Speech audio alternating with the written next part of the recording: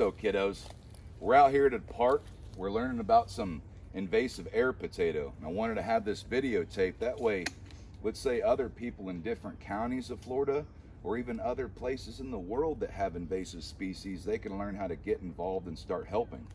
So this cool looking little vine is the air potato. And it's really pretty looking, isn't it? It looks like a house plant, doesn't it? That's because it is. You know, these are something that people from Kansas would grow in their houses.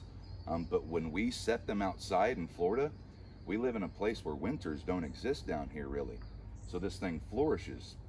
This time of year, this plant will actually grow 6 to 8 inches per day. So the reason why we call it an air potato, I'm not sure if you can get in that far with the camera, but this right here, guys, boop, I'm gonna pop that off. That is an air potato. Now I've seen these things get that big. I've even heard about them getting the size of human heads. But when this thing falls, lands on the ground, it grows a whole new vine. You know, so one of the things that we're gonna be out here doing as the Eco Avengers is helping eradicate, helping take this invasive plant away. So we're gonna be collecting these air potatoes, that way they can't breed. You know, and you guys have seen me in the past when I've either just torn it like that, or I'll take my knife. Remember on other places where it's real thick, and I'll go and run my knife around the tree. That's what I'm doing, is killing all that life up here. So speaking of up here, look at these leaves and tell me the difference. There's a big difference, right? Yeah.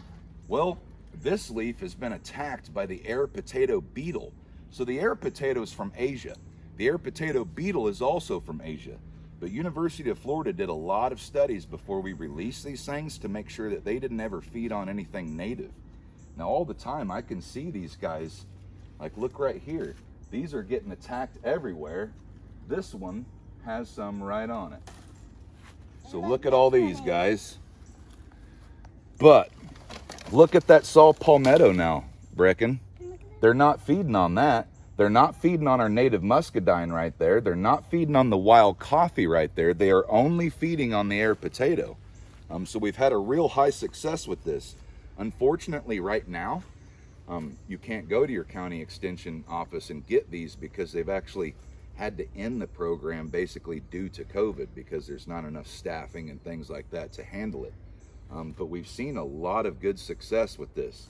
Now, these little beetles, I'm gonna put this guy right back here so that way they can form a new little home, and I'll keep them kind of protected from the sun right there. Yep, see them right there? Now, the air potato beetles, they won't consume this potato though. So they're not gonna just make air potatoes disappear. What's actually happening as far as the numbers is they've found that it has about a 35, I love that. You ever seen the movie Up? Squirrel! Pound it. So, with the air potato beetle, they don't consume it as far as get rid of it together. What they're doing is making it less dense. So let's say that this plant, like we see all this, it's that dense, right? Well, the air potato beetles will make it about 40% less dense than that. So that's good, but that's not keeping it from making these air potatoes and going down and dropping on the ground and then making new vines the following year. So that's when us humans need to be getting out here and getting active. And I mean, we're gonna have a blast today because we're in nature, hanging out, learning about other cool plants like, what's this one, guys? Coffee bean? Yep, that's the wild coffee. So what can we do with this plant? We can make it like stuff for mosquito bites. Yep, you can use the roots and chop them up really good and use that for bites and rashes for your skin. I could also use that leaf as a natural diuretic and diaphoretic. I mean, like if I'm catching that flu coming on, I can sweat and pee that sickness out faster than my body could eliminate it. But let's say I eat too much of the cabbage palm and I'm a little constipated and I need a case of the poopies. Well, I can also use that root to make some tea out of it, right? And that works as a natural laxative. You know, so we have to protect our forest if we're ever gonna want to be able to come back in here and gather the things that we need, right? So today we're gonna learn how to be eradicating these things, but the main focus that we're doing is we're looking for these little guys and we wanna put them in our bags. So like Zeke's got this cool bag right here, Mr. Z here. Now, I put it in there, pull my hand out.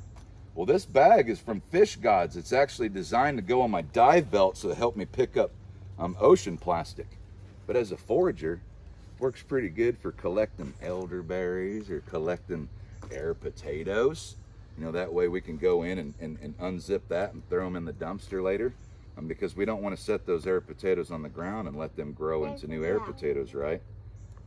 So awesome, kids. Let's have some fun, right?